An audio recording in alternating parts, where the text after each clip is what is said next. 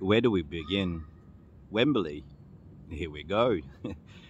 I mean, this is a very unusual match reaction in a way that I am currently traveling. I'm a digital nomad. I'm escaping the winter.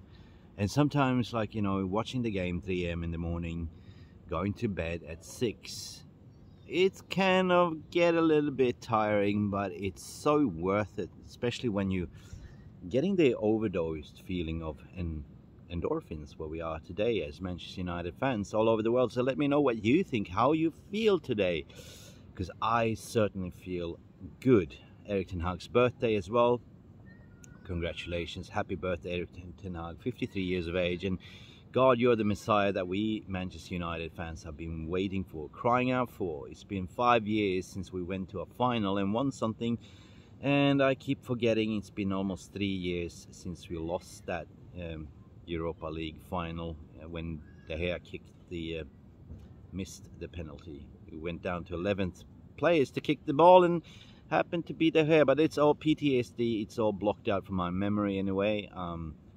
As a Manchester United fan, looking ahead of this season, looking with the signing with Sabitzer on board as well, I think we're cooking. I think we're going places. It's going to be very interesting to see what trophies we're going to win, as I never expected even to be in top 4 or, even have a trophy. It was always about the rebuild, always about the Erik Ten Hag way of instilling his playing style into Manchester United, because we've been, let's face it, been playing quite pragmatic shit football, non-United way. But look, we are back. That's all I can say. We are back, baby. That's it. So 5-0 in aggregate. What can we say in review? I mean, we were in cruise control. It was clear and obvious first half. We were just passing the ball around, dominating in possession. Yeah, we let him through a few times, but Erik Ten Hag, kudos. You can clearly tell he wants to win. He wants to win. He lined up very, very strong, and there was never a moment in my mind at least, that we were under threat, knowing that we had 3-0 in the bag. We had one leg into Wembley, all right? So, greatness. I mean, Casemiro again. Oh my God, this guy is proven. He's rejuvenated his career. Even the pundits from ESPN was saying, I can't believe what I'm watching. Casemiro late in the Real Madrid team didn't look like he had the fire in the belly. So come to Manchester United to rejuvenate your career, and I even believe that Sabitzer would do that. And playing under Erik Ten Hag has proven to be fruitful. The likes of Fred as well. The Fred McFred or whatever we call him under Erik Ten Hag, the past couple of seasons, sorry, under Ole couple of seasons was shambles, right? We were calling from his head. Aaron Wan-Bissaka, totally different player. Fred looks like he's actually got a Brazilian passport.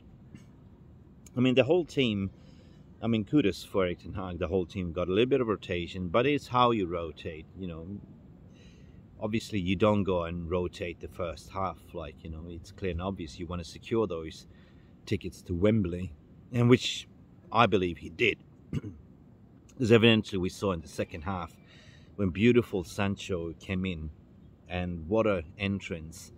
He did all right, but still, there's a long way to go for Sancho. Martial looked sharp straight away. We saw how we missed up his linked up play. He was involved, he scored, he linked up Rashford, he linked up everyone. And dude, let's talk about Fred's shin pads, right?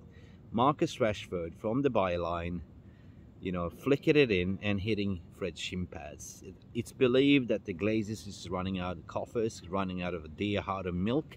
Manchester United out of money, so I heard from the sources that they are putting Fred shin pads on eBay for the highest bidder, and it's led to believe that the Rainey Group is handling the sale. So who can afford Fred shin pads? Now, it's all gas for me, it's all vibes, there's nothing negative into it. Of course, first half was a little bit boring. It was pretty much just controlling the game. In summary, if I would summarize the whole game, I have one word to say. It was cruise control. And guys, you know, I'm happy, I'm stoked. This is Mick Ruby reporting from Thailand, over the moon, because in 24 days we'll be at Wembley. Guys, let me know your thoughts and feelings, your emotion, what you think. Leave a comment in the description below. It always helps. If not, you know, thank you for watching, and please come back to watch for more. Welcome to Mufc Realist TV. Signing up. Ciao for now. Oh, by the way, Saturday, we're back. Crystal Palace. Let's go. Cheers.